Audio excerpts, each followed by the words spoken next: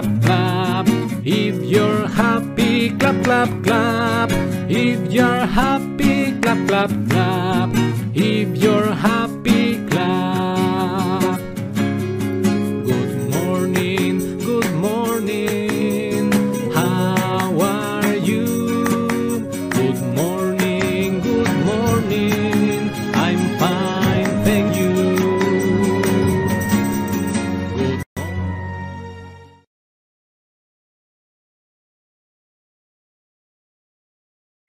Welcome back, students, to your English class. My name is Isabel Rivas. I am from Trujillo, Colón. I am so happy to be here with you. Today's topic is unreal conditional sentences with if clauses. This class is for 10th graders, so please pay attention and let's start. Bienvenidos nuevamente a su clase de inglés. Mi nombre es Isabel Rivas. Soy de Trujillo, Colón y estoy muy feliz de estar aquí con ustedes. El tema del día de hoy son oraciones condicionales y reales. Esta clase es para alumnos de 10º grado, así que por favor presten mucha atención y comencemos. Objectives. In this lesson, students will be able to. Objetivos. En esta lección, los estudiantes serán capaces de: Number 1. Learn about unreal conditional sentences with if clauses. Van a aprender sobre el condicional irreal con cláusulas utilizando if. Number 2. Learn about the usage of unreal conditional with if clauses in affirmative sentences. Van a aprender sobre el uso del condicional irreal utilizando if en oraciones afirmativas. Number 3. Develop some affirmative sentences using the unreal conditional with if clauses. Van a desarrollar algunas oraciones afirmativas usando el condicional irreal con if. Now it's time to check your homework. Ahora es hora de revisar su tarea.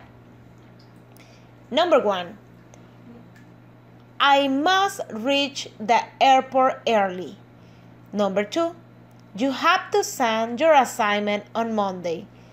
Number 3. Sophia can come to the party too. Number 4. The boys are permitted in this club. Number 5. Visitors are permitted to take photos inside the museum. Number 6. Mary may go out if she wants. Very good. You did it great. Muy bien, lo hicieron genial. Let's continue.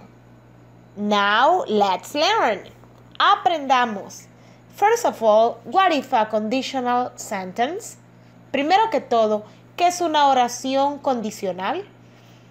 A conditional sentence is a sentence that consists of a conditional clause and a result clause. For example, una oración condicional es una oración que consiste de una condición más un resultado. Por ejemplo, if I visited Buenos Aires, I would go to a tango show. Condition and result. Si yo visitara Buenos Aires, yo iría a un show de tango. Tenemos una condición y un resultado. Pero también podemos colocar primero el resultado y después la condición, como en el segundo ejercicio. I would go to a tango show if I visited Buenos Aires. Primero tenemos el resultado y después la condición. Yo iría a un show de tango si yo visitara Buenos Aires. Unreal conditionals. What is an unreal conditional used for? The unreal conditional is used to refer to unreal, imaginary, or impossible conditions and their results. In the if clause, the verb is shown in simple past tense, whereas in the result clause, the auxiliary verbs would, might, and could can be used plus the verb in infinitive. ¿Para qué utilizamos el condicional irreal con cláusula sí?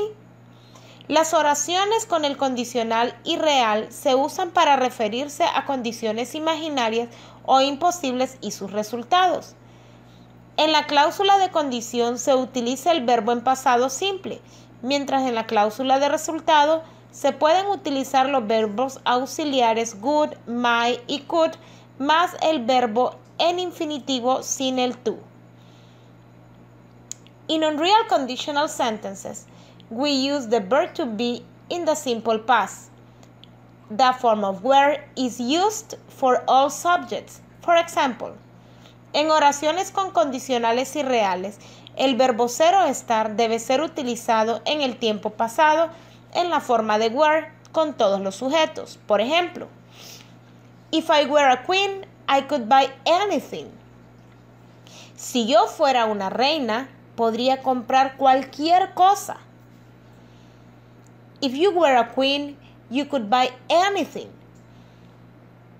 Si tú fueras una reina, podrías comprar cualquier cosa. If she were, if we were, if they were, if he were, if it were. Como pueden ver, la forma pasada del verbo to be, were, se usa con todos los sujetos. Here we have our formula for unreal conditional sentences with if clauses. We use if plus verb in past plus modal auxiliary verb would, might, could plus verb in infinitive form. The if clause can go at the beginning or at the end of the sentence. Aquí tenemos la fórmula para hacer oraciones afirmativas con cláusulas condicionales.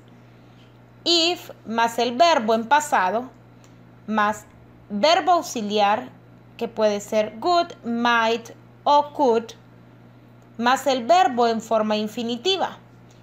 La cláusula condicional puede venir al principio o al final de la oración, así como el ejemplo que dije anteriormente. Some examples are, algunos ejemplos son, if I have time, I would help you. Si yo tuviera tiempo, te ayudaría. Number 2, if I live in a palace, I might give parties all the time. Si yo viviera en un palacio, daría fiestas todo el tiempo. Number 3, Mary would move to Japan if she spoke Japanese. Mary se mudaría a Japón si ella hablara japonés. Now repeat the sentences after me. Ahora repitan las oraciones después de mí. If I have time, I would help you. If I live in a palace, I might give parties all the time. Mary would move to Japan if she spoke Japanese. Great job! You are excellent! Let's continue. Time to practice. Hora de practicar. Let's choose the correct form of the verb in the following sentences, applying what we already learned about the unreal conditional sentences with if clauses. Ahora escojamos la forma correcta del verbo en las siguientes oraciones, aplicando lo que ya aprendimos sobre el condicional irreal. Number 1. If I were am in New York, I would meet you. ¿Cuál es la forma correcta? Were o am? Were. Very good. Number 2. If you were are rich, you could buy a luxury apartment. What is the correct option? ¿Cuál es la opción correcta? Were or are? Were. Very good. Number 3. If Brian had a better job, he could live in a big house. What is the answer? Had. Very good. Number 4. You would be happier if you live in England. What is the answer? Live. The first option. La primera opción. Very good. Muy bien. Let's continue. Continuemos. Number 5. I might travel around the world if I were millionaire. What is the answer? Where? Very good. Number 6. If I have had more vacations, I could visit all my relatives. What is the answer? Had. Very good. Number 7. If you bought an airplane, you could travel to Roatan every weekend. What is the answer? But. Very good. Number 8. If he is taller, he could be a model in the United States. What is the answer? Where? Very good. Number 9. I could be taller if I practiced more sports. What is the answer? Practice it. Very good. And number 10. If I could travel anywhere, I would take all my family to Thailand. What is the answer? Could or can? Very good. The answer is could. Now it's time for homework. Ahora es el momento de la tarea. It's time to search yourself. In your notebook, complete the unreal conditional sentences with result clauses. Remember, you can use would, might, or could as auxiliary verbs. Es momento de la tarea. En su cuaderno debe completar las oraciones con la cláusula de resultado. Recuerde que puede utilizar los verbos auxiliares would, might o could. Number 1 is the example. If I had the power to disappear something, I would disappear the COVID-19. Usted me va a completar con un resultado, recuerden. La número 1 dice, si yo tuviera el poder de desaparecer algo, yo desaparecería el COVID-19. Yo creo que todos lo haríamos. Y ahí tienen ustedes 6 ejercicios para resolver. Tenemos el number 2. It says, if I could erase something from my life, si yo pudiera borrar algo de mi vida, yo, ¿qué borraría? Number 3, if I had more time. Aquí primero va a escribir el resultado porque yo ya tengo la cláusula condicional. Number 4, if I could be a superhero, si yo pudiera ser un superhéroe. Number 5, if I had the chance to be a president, si yo tuviera la oportunidad de ser un presidente, yo.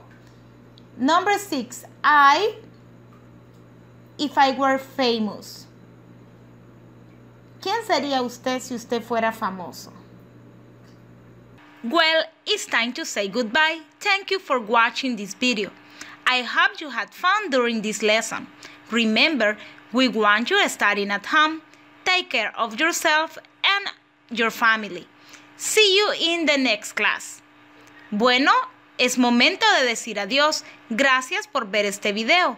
Espero que te hayas divertido durante la lección. Recuerda, te queremos estudiando en casa. Cuídate y cuida de tu familia. Nos vemos en la próxima clase.